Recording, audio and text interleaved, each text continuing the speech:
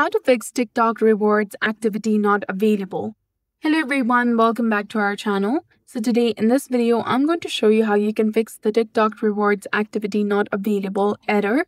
So first of all, you need to go ahead and open your Play Store or App Store on your device.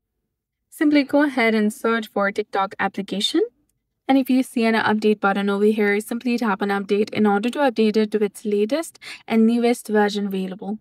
After updating, check if the issue is resolved, and if not, go to your phone setting, or you can just simply tap and hold onto this application.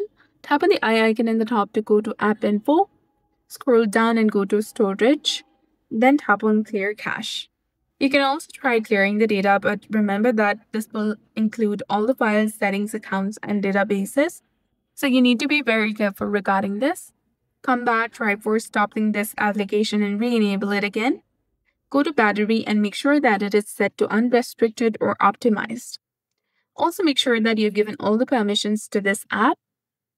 Now you can try offloading the application if you're using iPhone. For that, you need to go to General and then go to Storage or iPhone Storage and offload the app and reload the app again, or reinstall or delete and reinstall the application on both iPhone and Android devices.